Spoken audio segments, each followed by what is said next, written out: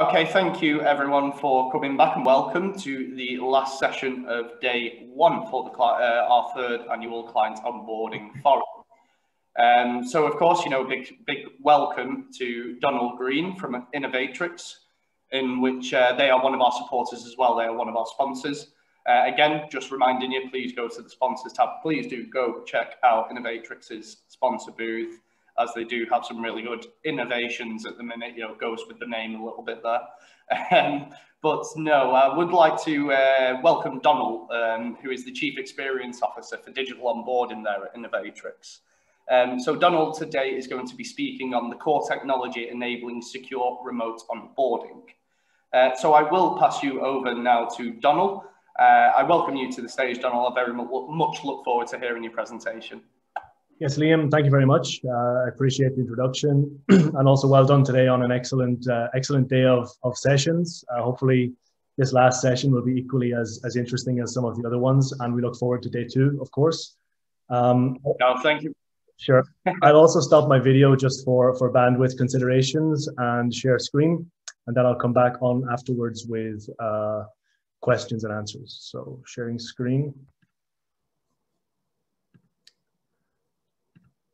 Okay, so as Liam mentioned, I'm the Chief Experience Officer for Digital Onboarding at Innovatrix. The presentation I'm going to present today will cover the core technology which enables secure remote onboarding. Prashant gave a very interesting and insightful overview of what MasterCard are doing in this space. So in this presentation, I think we'll dive a little bit deeper into one or two of the parts that he mentioned in his presentation and talk about some of the technical considerations. And I'll also try and end the presentation with 3 or 4 tips of just general things to keep in mind if you're a bank or an organization which is evaluating vendors for onboarding technology. Before we go into it, I'll just give a short 30-second overview of Innovatrix in case any of you are unfamiliar with us. We're a biometric technology company.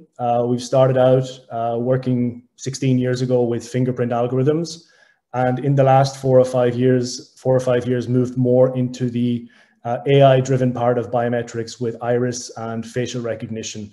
And our technology is used by governments and enterprises all over the world. Like I said, we've been around for 16 years. We employ 130 people across our global offices. So our HQ is in Bratislava in Slovakia. We have research and development in the Czech Republic, and then local offices in the USA, Brazil, Taiwan, and Singapore. Over those 16 years, we've managed to successfully complete 500 projects in more than 80 countries, and more than 1 billion people have been enrolled using our technology. So that's about 1 in 7 people in the world have been processed using Innovatrix technology in one way or another. So when we take biometrics and apply it to onboarding, I think even in the last 3 years, which is when I got involved in biometrics on onboarding, we've come a long way.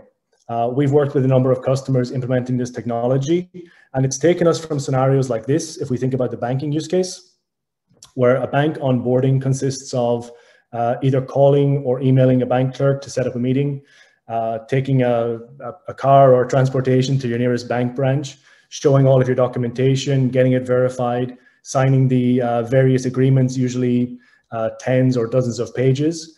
And we've benchmarked that this takes about 43 minutes, and the direct cost to the bank or to the company who's onboarding the customer is about 147 euros. So from that scenario a couple of years ago, we've moved very quickly into this scenario, which is you want to onboard, you simply grab your smartphone, you scan your ID card, you take a selfie, you tap yes to open an account, and within 4 minutes at a 6 euro direct cost, you're onboarded. By the way, this data is benchmarked by our customer, which is Europe's second largest retail bank.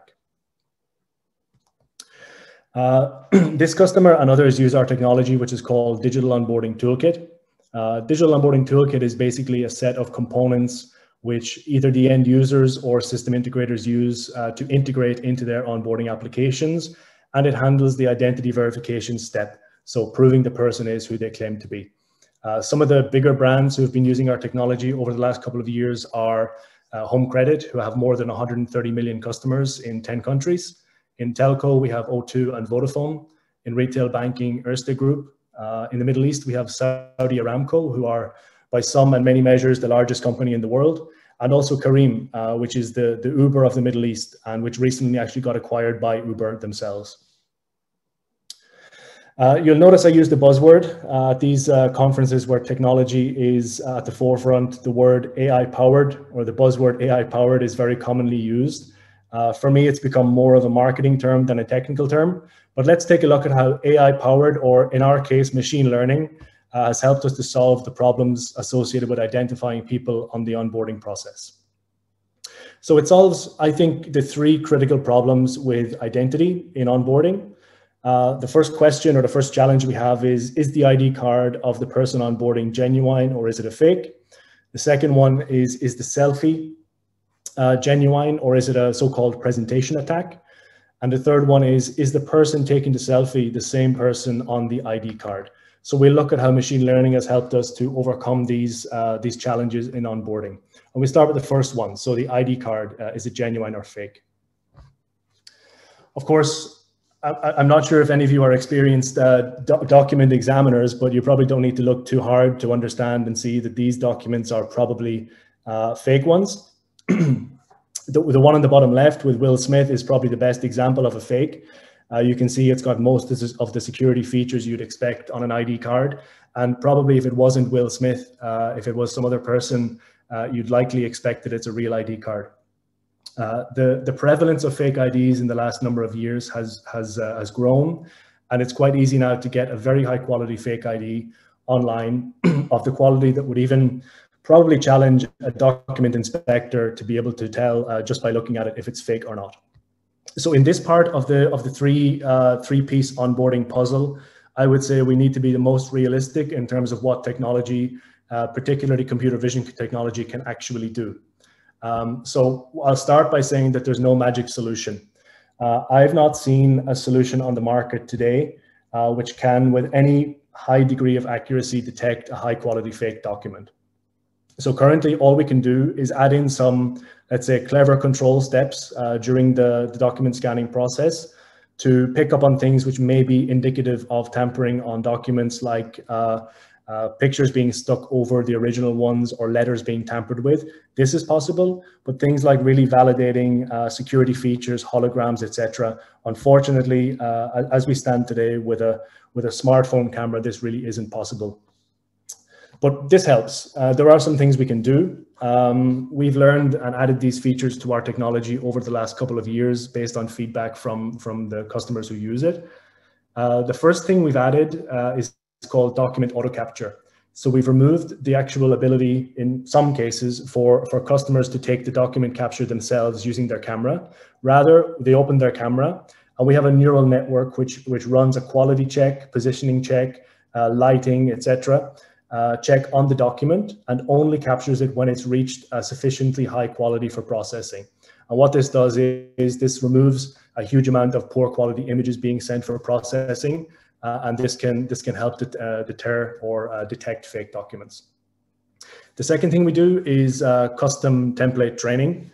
We don't have a universal algorithm for all documents. Rather, we take each individual document and document version which needs to be supported by our technology, and we train a custom template using deep learning techniques to recognize this document. And this gives us more accuracy in deciding if the document is likely to be real or a fake. I mentioned some feasible authenticity checks. I highlight the word feasible because I really want to stay away from overstating what's possible using a smartphone camera. In general, what we can do is, as I've mentioned, detecting tampering.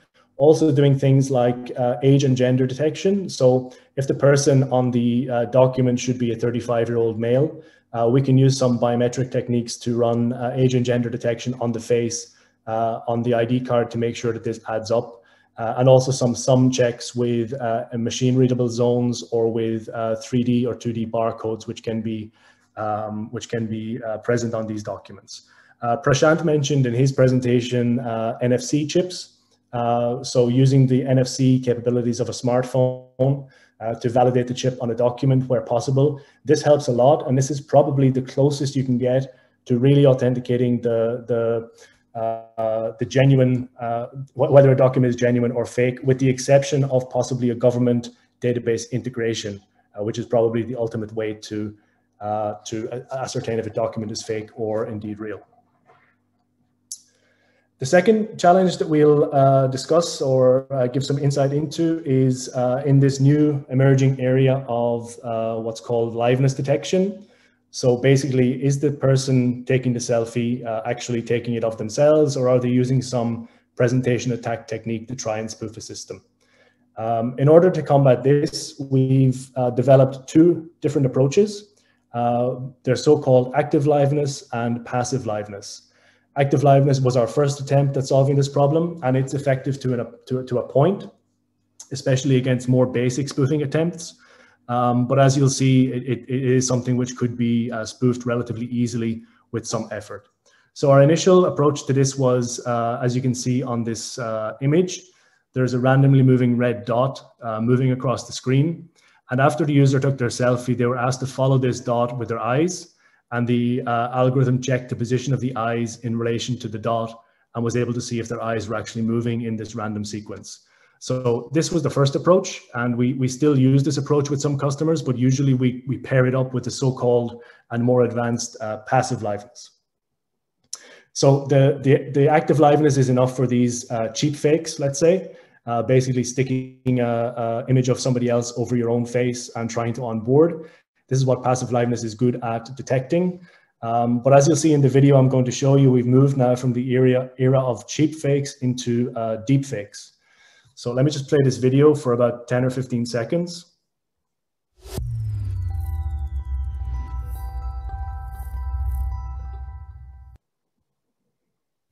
Dear fellow scholars, this is 2-minute papers with Dr. Károly Zsolnai Fehér. It is important for you to know that everybody can make deepfakes now. You can turn your head around, mouth movements are looking great, and eye movements are also translated into the target footage. And of course, as we always say, 2 more papers down the line and it will be even better and cheaper than this. Okay, so I think that's a pretty scary overview of what's possible now using deepfake technology.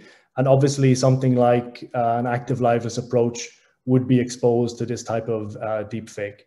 This is why we've developed, using our deep learning techniques and our research and development team in Brno, our so-called passive liveness check. Passive liveness check pretty much in every parameter is more effective than an active liveness check. Obviously, it's much more secure. It's trained on deep learning with hundreds and thousands of data points to recognize these types of deep fakes and 3D masks and other types of presentation attacks. So the security is improved. But what's also interesting is that the user experience is much better. As you can see in the GIF on the right, the person onboarding simply in the same time as they take their selfie, there's a passive liveness check carried out in real time. And what this results is that in our customers who have moved from active liveness to passive liveness, the completion of the step, so the lack of drop off at that step, has improved from 63% to 99%. And the final point on liveness check is that particularly in passive liveness, there are now some independent standards and organizations which evaluate these algorithms, carry out some test spoof attacks, and they don't certify them, but they say they're compliant with the ISO 3107-3, which is presentation attack detection. So the main organization carrying out these evaluations is iBeta. They're a certified testing lab in Boulder, Colorado, and they carry out level 1 and level 2 presentation attack detection. So the advice I'd give is that if you're implementing this type of technology, to look out for the iBeta quality assurance mark to make sure this has been tested. For example, our technology was submitted to 1,800 spoofing attacks, and in order to get the compliance, you're not allowed to let even one of the attacks through your system. So it's quite a high standard of evaluation. The third question, or the third challenge with remote onboarding from an identity perspective, is proving that it's the same person. So a biometric match or a so-called biometric verification. And it can be quite tricky. If you can see from the the image of my driver's license on the left. It's got a lot of security features across the face, which can sometimes obscure it. There's also a hologram here on the bottom right side of my chin, which can, in bad lighting, also obscure the face. And also people age, people grow beards, people shave their hair, all sorts of different things can change their appearance. So it's important to have an algorithm in place which is able and robust to manage these types of challenges. And with that in mind, I would say that all algorithms are not equal, and some are more unequal than others. And in this, another interesting or useful thing for people selecting vendors is that, like liveness detection, in facial biometrics, there is a really long established international benchmark of these algorithms which are used in these types of use cases. So the international benchmark is called the NIST Facial Recognition Vendor Test. NIST is the American National Institute for Standards and Technology, and they run these testing. It's an ongoing test. Anybody can enter. In the most recent evaluations, more than 200 organizations have been evaluated the accuracy of their biometric algorithms. And they test broadly in two categories. One-to-one, which is the most relevant for the onboarding use case. It's so-called verification. And one-to-N, which is still relevant to onboarding, and it's something I see as being more relevant going forward, which I'll mention afterwards. It's quite easy to evaluate if a vendor has been evaluated by NIST. You simply go to the NIST website and you'll see a list of all the submissions. This list here is the so-called leaderboard. So it's the top 30 biometric face one-to-one verification algorithms as measured by NIST. This was updated in January 2021, so it's very up to date. And the interesting thing is that from all the vendors on the top 30, only these ones are commercially available for onboarding technologies. Now, I'm not suggesting that you need to have a vendor who's top ranked by NIST in the top 30. That's probably overkill for the use case that we're looking at, but it's important to understand if they've been ranked by NIST at all and where they stand in those rankings. So that's the NIST one-to-one verification. I'll mention now the NIST one-to-N verification, which is one-to-many, so-called one-to-many. And this is what I see as maybe an interesting trend in digital onboarding, where many organizations are moving away from just wanting to evaluate the face of the selfie versus the face of the ID card. Rather, they're interested in evaluating the face of the ID card and the selfie against all the other faces they have in their database, which can run into the millions. And this is where having an algorithm which is ranked in the NIST facial recognition vendor test 1-to-N is very useful, because this measures both speed and accuracy. The accuracy is along the, the speed is along the bottom here, and the accuracy is on the left side. And we've been quite successful in the most recent evaluation of this. We've been among the top 5 or 6 most accurate algorithms, but most importantly, when we think about large-scale search, we've been the fastest from all 200 plus submissions. So to give you an idea of the speed we're talking about, that means finding the right face in a database of 12 million in just 13 milliseconds. Okay, so having mentioned the 3 main questions or the 3 main problems that can be solved by AI-powered algorithms in the onboarding mix, I'll now mention a couple of use cases and some interesting statistics we have from 2 customers. The first customer I've mentioned earlier is called Home Credit. They're a company based in the Czech Republic with operations in 10 countries. And we've delivered digital onboarding technology to them in the Philippines, Indonesia, Vietnam, and Kazakhstan. What this amounts to is 20 million onboardings annually. They're using the previous use case that I mentioned, this one-to-N search. So they're actually searching all the new onboarding customers against their existing database of onboardings to ascertain if the people have onboarded under different identities, or if they're on some exclusion lists, or if they're known fraudsters and these type of things. So the result for Home Credit is that an onboarding on average takes 3 minutes from start to finish. And they've reported a 90% fraud rate drop since they've implemented this in early 2019. More close to home, a use case from inside Europe is our customer in Slovakia, Tatra Banka, which is a member of Raiffeisen Bank International. They were actually our first customer who implemented this digital onboarding technology. I believe it was somewhere in 2018. And they've got a reputation for being an innovator in banking in Slovakia. They were the first bank to introduce voice biometrics many years ago, and they were the first in the market to introduce biometrics for onboarding. Their fastest reported onboardings, they've used it for 2 use cases, for new accounts and for new loans. So in new accounts, they've managed to onboard a customer in 3 minutes and 7 seconds, and they've managed to approve a new loan for a customer in 8 minutes and 8 seconds. Probably more interesting is that since they've implemented this in 2018, now 50% of all new accounts are opened remotely and automatically.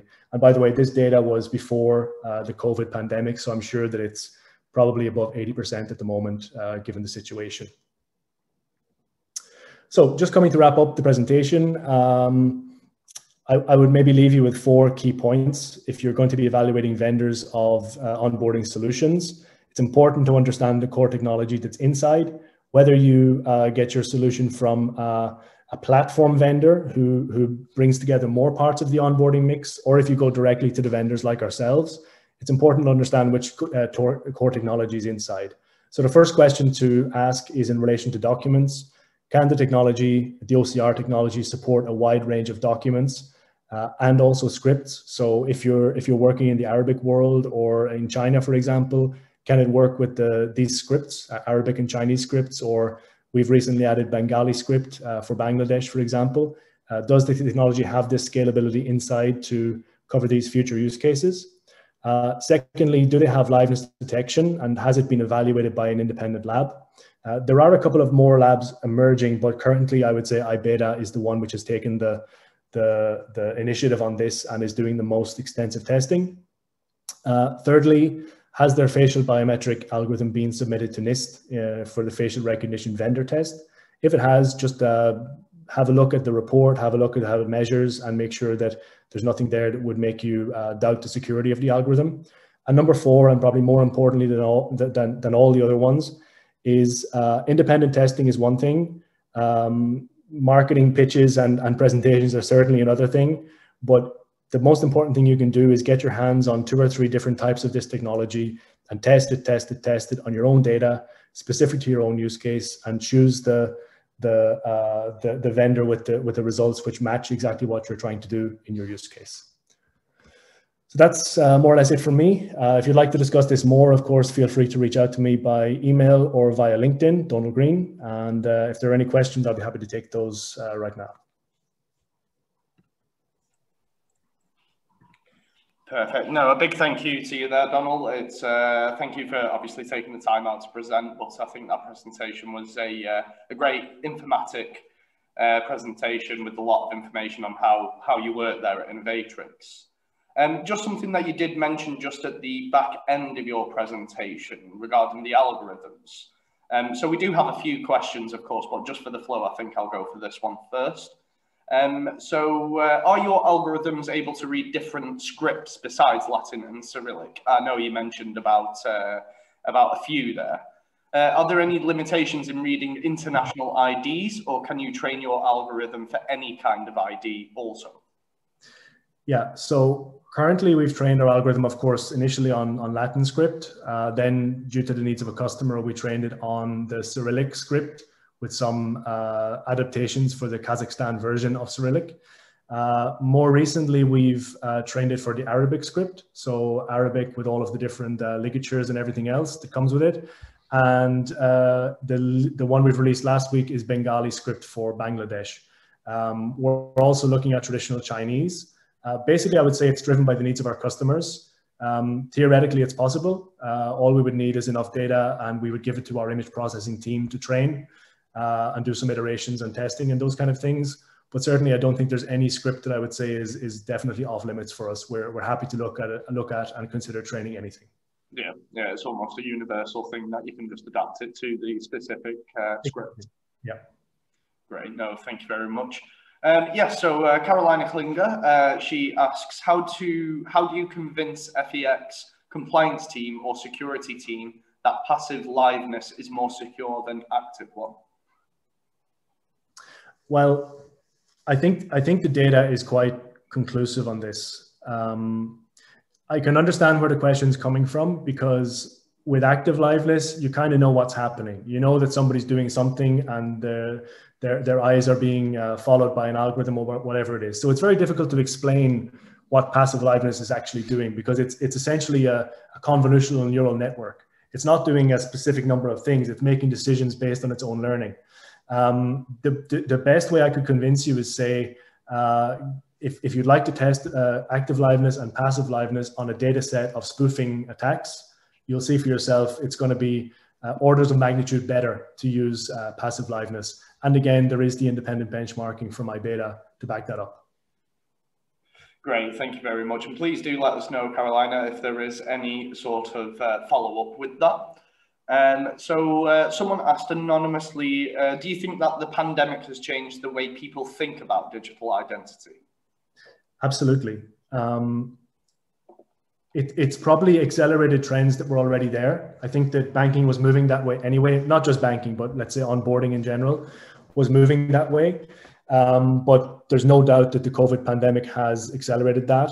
I read a stat that in Germany, 75% of people who opened accounts last year did so remotely. And with respect, I think we've seen the most innovation before COVID was coming from outside of Europe. So for 75% of people in Germany, and this is an Accenture survey, to open accounts using digital channels tells me there's a seismic shift. And I think what's also important is that the shift is here to stay. It's not going back. And the banks or institutions, or whether it's even a community application or whatever it might be, any organization with a KYC responsibility, which isn't doing some sort of digital onboarding and isn't doing it securely, is first of all missing a trick, and second of all going to be left behind. Great. No, thank you very much. And please do let us know if there is a follow-up for that also. So yes, I do think there is one remaining question left. I can't see any more, but I think it's a really good question to finish on. So are there any specific technical requirements when adapting your solutions? Well, not really, I would say, apart from having, of course, an infrastructure. So whether it's servers or a cloud environment that you would need to have, then the technology basically runs inside some sort of server, whether it's a virtual server or a real server. So space is one. We have an integration team who works with our partners to integrate the technology. I would say there is some, let's say, technical expertise needed on the partner side to be able to take our technology and work with our integration team to actually put this into operation. We don't offer it per se as a service, like a software as a service, like a click and play. But there's no like exceptional requirements needed. If the person who asked that would like to specify what they mean in more detail, I'd be happy to answer. But in general, there's no real strict requirements for what's actually needed. Yeah. Yeah, no, sorry. And yeah, please, the person who asked that, please, if you know, there is some sort of additional information you are wanting there, please do let us know ASAP. I will give that just another minute just in case, as Yali Wu from Nordea has actually asked another question. So Yali actually asked, data privacy is a hot potato, especially in banking as we work in trust business. When processing biometric and document data, how do you ensure the confidentiality of that data? The easy way to answer it is saying we don't process it ourselves. We've kind of stayed away from becoming the data processor. We've deliberately not provided this as a service that we would process all the data. What we do is we get our components together in what we call this Digital Onboarding Toolkit. We work with our partners. If it's, for example, a bank, we work with them to integrate it into their infrastructure, into their applications, and all of the responsibility for actually managing the data, managing the privacy, and those kind of things remains with the bank. And we found that that's the preferred approach, rather than organizations, let's say, taking a bit of a gamble and putting the processing of their data in the hands of another entity. Great. No, thank you very much. And thank you, Ali, for the question. I'll just see if anyone has updated. Okay, yeah, so there is no other questions there, Donald. So I want to give you a huge thank you for joining us today and presenting your topic. It was definitely a very informative presentation. And of course, we can see the amount of questions that were asked that people definitely are interested. Of course, guys and girls, sorry, if you are interested, please do contact Donald directly, or even jump over to the sponsors booth. You can contact Donald through the platform, but you can also contact him, as he mentioned, through his email or through LinkedIn. But of course, his team will be at the sponsors booth. So please, please, please do go speak to them there as well. And of course, have a look around that sponsors booth for Innovatrix, as they do, as I've said previously, some really good innovations there. But other than that, Donald, I want to give you a big thank you again. Thank you for joining us. Thank you, Liam. Greatly appreciate it. Take care. No problem. Take care. Bye. Great. So yes, so we are at the end of day one now for the third annual client onboarding for banking and financial institutions forum. So of course, good evening to you all. We have of course reached the last part of the day. I would like to give a massive thank you to all of our speakers and sponsor speakers throughout the day. They've brought some amazing thoughts and knowledge to the event. I believe have enabled lots of critical thinking in the areas of onboarding, digital identity, and similar areas. So I do hope that you have all found it as informative and knowledgeable as me. Of course, we will be carrying on again tomorrow at 8:50 AM Central European time, just with a brief introduction to day two with myself. And then we will continue the day with our first speaker at 9 AM with Job Den Hamer from ING Wholesale Banking, who is the CEO of Co-op ID there. So he will be speaking on ING's areas of KYC and what he and his team have implemented to create success. So of course, until then, I very much hope you guys stay safe, stay well, and of course we will see you in the morning. And just one more thing, just a big thank you to our sponsors of the day. So that being Ruben from Onfido, Tom from Risk Screen, Raheem from OneSpan, and of course Donald from Innovatrix. So a big thank you to all of them, and of course all our speakers, but of course to yourselves as well for joining us, and of course engaging and asking those questions. So a big thank you. I hope you all have a good evening, and I will see you bright and early tomorrow.